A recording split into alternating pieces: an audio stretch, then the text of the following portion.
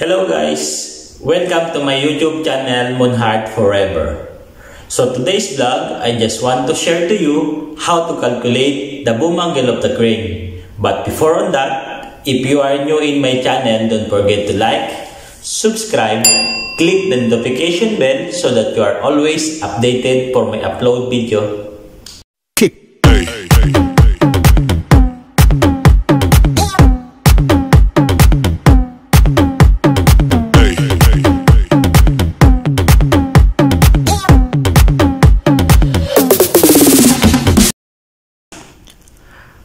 How to calculate the boom angle of the crane.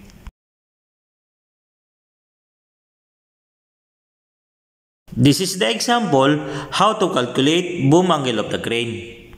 Boom angle of the crane formula. Given R means working radius of the crane, value 18 meter. B. Boom length of the crane, value 57.7 meter. We need to find the boom length of the crane.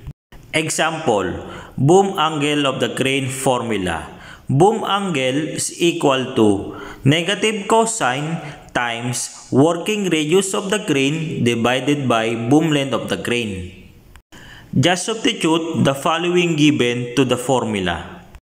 Boom angle is equal to negative cosine times 18 meter divided by 57.7 meter.